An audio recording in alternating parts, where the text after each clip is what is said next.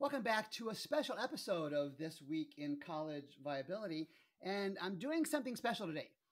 If the old ABC television Nightline program could do it with specials all the time, so can Gary Stocker and Jon Nichols. So welcome to our first This Week in College Viability special, the closing of a college.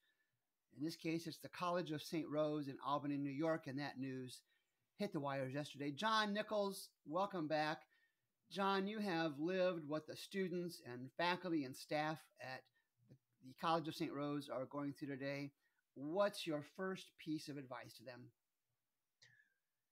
Thank you for having me, Gary. First of all, I want to give my deepest condolences to the people of College of St. Rose. It is an awful thing that has happened, and as you mentioned, I detail a similar experience in my book, Requiem for a College.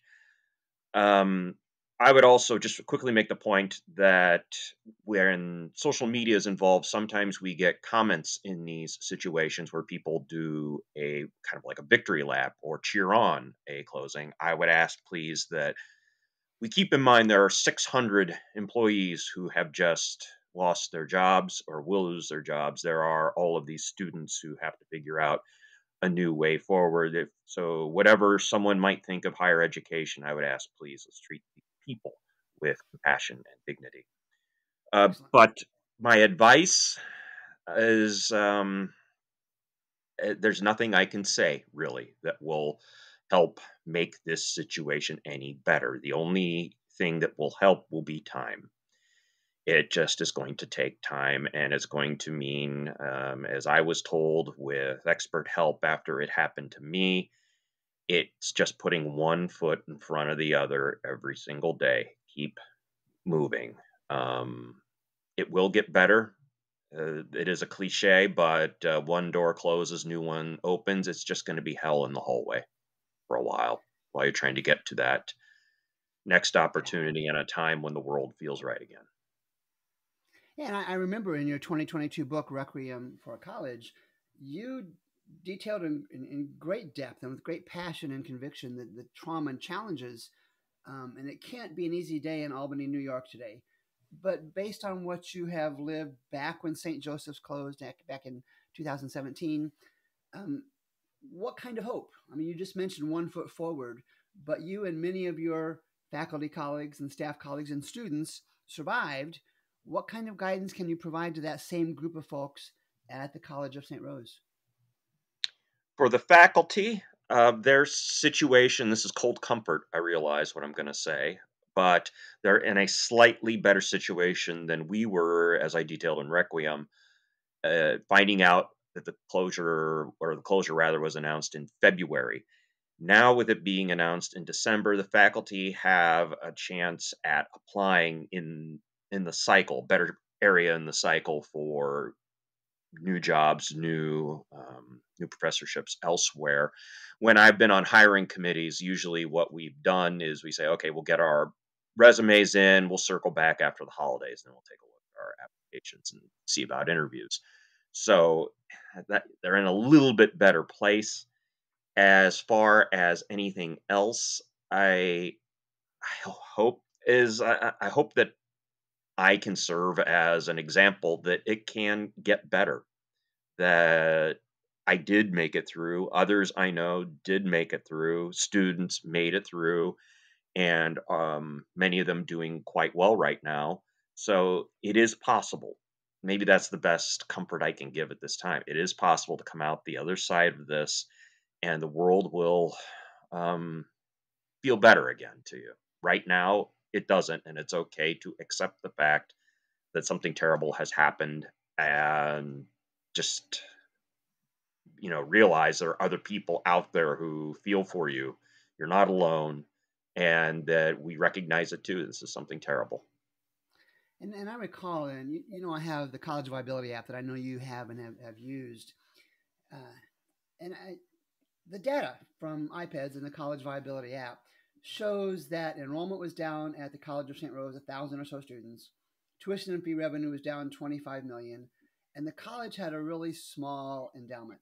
Now, you did a good job in Requiem describing, in retrospect, that you should have known better, both as individuals and faculty, that the college was in trouble. Should the faculty and staff at the College of St. Rose seen this coming? Well, I think that's what's interesting, Gary, is that what I have seen, and I have not studied their financial situation in detail. I know only what your app has shown and what has been printed in the Times Union in Albany, and also a few television stations covering the story that are local there. And I think a few of them did. There were a few students who expressed in on the television interview that there were grumblings, and a couple of the students felt optimistic and realized they have opportunities. There was recently, within recent years, the college had furloughed many different professors, and they had cut programs, majors. They had laid off a few admin, so there were grumblings. I think they had a better idea of what was coming, possibly, than we did at St. Joseph's College. Certainly, the number of people who were truly aware of what was going on for us were fewer than the folks, it sounds like to me anyway, at College of St. Rose. So um, it's hard to say. I think that more people, from my first blush indication, more people at St. Rose realized it than St. Joe did. Interesting. And probably about now, there's a meeting taking place on campus at the College of St. Rose. It was announced in those media sources that you referenced. And again, going back to the Requiem book, you sat in those meetings and you chronicled your reaction, you chronicled the reaction of your colleagues. Based on what you went through, what do you think is happening at that all hands meeting at the College of St. Rose? What are the emotions, the reactions, maybe even the comments that are being thrown out by the faculty and staff, and maybe even students at St. Rose? Well, it depends on the individual, of course, and the situation is, like I said, there probably was at least a modicum of awareness that this closure could be a possibility. So, but regardless of seeing it coming, that doesn't necessarily make it any easier. So there's a lot of heartbreak going on right now. There's a lot of sadness. This is a death. That's what I kept hearing when I interviewed folks who have gone through this at other institutions. It's a death, and there's everything that comes with it. There's a whole grieving process. But right now, in that meeting, the immediate concern is going to be how to help these students. The college is required to have a teach out program to get students transferred to new programs and new locations. So that's going to be paramount to get their customer, their clientele taken care of. This will probably be to use a crude metaphor, a time when the vultures start circling. There'll be other area colleges and universities who will see an opportunity to make their enrollments grow and to absorb new students. So this will be especially likely for programs. I believe St. Rose specialize very much in education and nursing, so teachers and nurses and folks like that. There will be opportunities not only for students to go to other institutions, but possibly faculty in those disciplines to go elsewhere as well. Faculty in these meetings are going to want to know about severance, and severance will likely depend upon tenure status. There is a faculty union, if I'm not mistaken, at the college, as well as an adjunct faculty union. They will be active in protecting the interests of their membership and making sure they get the best possible severance that can be made. Something that's going to have to happen is for the New York State Attorney General to approve a payout of the endowment. At least that's what happened in St. Joseph College in Indiana. We had to wait on approval for that because of the fact that donors who gave to the college and that money went into the endowment, that was not earmarked for paying anybody's salary. That was for new facilities and things that were going to improve the institution itself. So there's a legal barrier that has to be lifted first. So, and also tangled in with all this is the intangible aspect that it's December 1st. There's no good time for this to happen, but it's the holiday season, and just makes it even more sad. It's going to be weighing heavy on people when it's normally a time of joy and family. But maybe it's that same family that's going to help everybody get through this awful time. Yeah. And you mentioned the vultures, and have had other folks in higher education, teasingly call these colleges seeking, in this case, the College of St. Rose students, and college ambulance chasers. And I only Yeah, bring that up. It's mostly a comment, John, not a question, because it's kind of indicative of how far higher education has fallen that people would even think to call colleges vultures or ambulance chasers, just desperate to find students to provide tuition revenue to stay afloat. And it's just right. it bothers me that we've stooped to that. But again, that's more of a comment than a question. And I know, I John, agree. I know from experience that there are other college students, faculty, and staff, community leaders that will listen to this podcast. They'll listen to the special college closure podcast with concerns about the viability and future of their colleges. You and I both know that intellectually and in reality is happening. What advice would you give those, in particular faculty and staff, when they've got that bad feeling in their belly? And this is the question I've been trying to figure out a good answer for, and I admit it's difficult. Um, Here's how I would start out. First of all, your app is very useful at peeking under the hood and looking at the finances of many, many different institutions.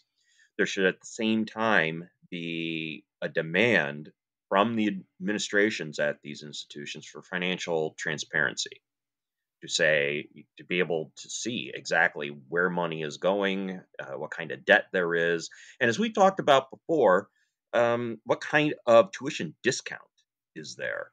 In looking at College of St. Rose, there was a period there, according to the Times Union anyway, where there was a boom in enrollment.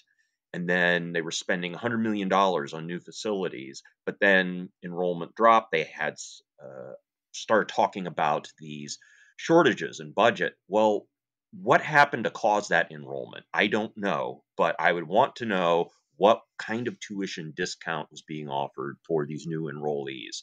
That's something that, especially private, small colleges, need to be asking. Because if your tuition is your sole source of revenue, then you can't be giving it away for almost free. At St. Joseph's College, our average discount rate was somewhere around 65%. Ouch! So, Ouch! Ouch!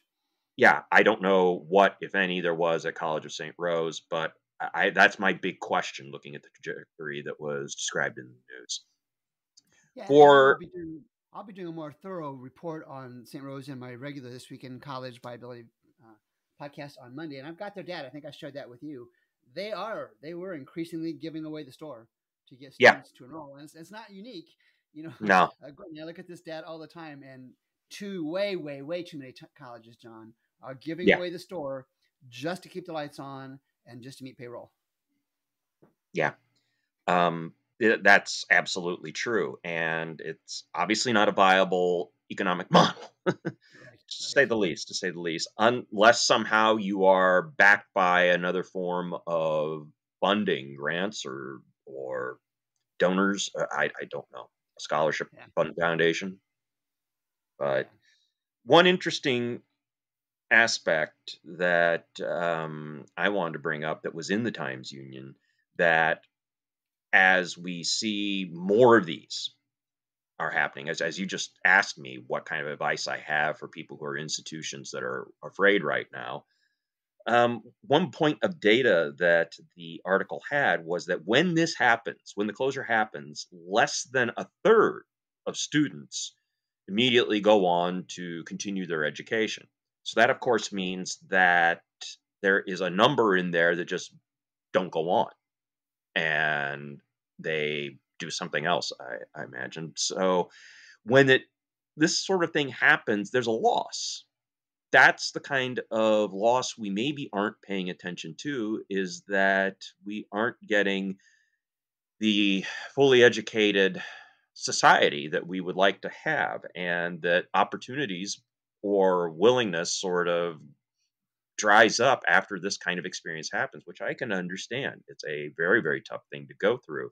So that needs to be addressed as well, I think. Yeah, there were something like 1,000 students, undergrads, I think, at St. Yes. Rose, and you used the numbers, and I think what you had was right. So 600-ish are going to walk away from higher education. That's sad in and of itself in this case.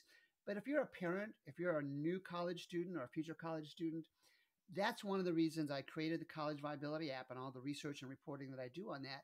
Please, please, please look at the finances. Look Yes. at endowment, look at the enrollment pattern, look at the 4 and 6 year graduation rates.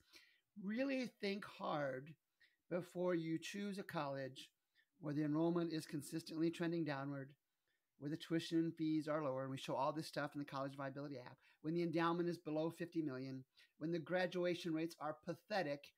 And John, you and I have talked about this, below 50% for 4 years, below 70% for 6 years. Please, to Yes. not have to put your child through this, consider looking at the financial health of private colleges in particular. Now, I want to do Yes. a quick editorial. Public colleges aren't going to close, period. If they do, it'll be few Right. and far between. But already we see across the country, many, many public colleges, many of renown, are cutting back on programs, on majors, on faculty and staff. So even if you're looking at, a major public college, ask about the major. Ask them to share with you the enrollment for the major or majors you're considering for yourself. Yes, because if those majors have had decreasing enrollment, be really careful because that kind of enrollment will make a public college think about canceling that program. And I know most of the time they'll say students who started can finish. Great. We haven't had enough time. We haven't had enough Right. time to actually come to fruition. And then finally, John, I have shared with many, many, many folks that your 2022 book, Requiem for College, is a story that is happening again and again already and will continue to happen, mostly to private colleges. And if you would just briefly tell our listeners about the book and then answer, could you have envisioned that the story of Jon Nichols and St. Joseph's College in Rensselaer, Indiana could happen over and over again in this country? Yes, I'd be happy to. The book is a something of two halves. One, the first half is somewhat memoirish, where I describe what it was like to live through a college closing. It's something of a unique story in higher education in that I was a graduate of the institution. My father taught at the institution, and my brother was a graduate as well.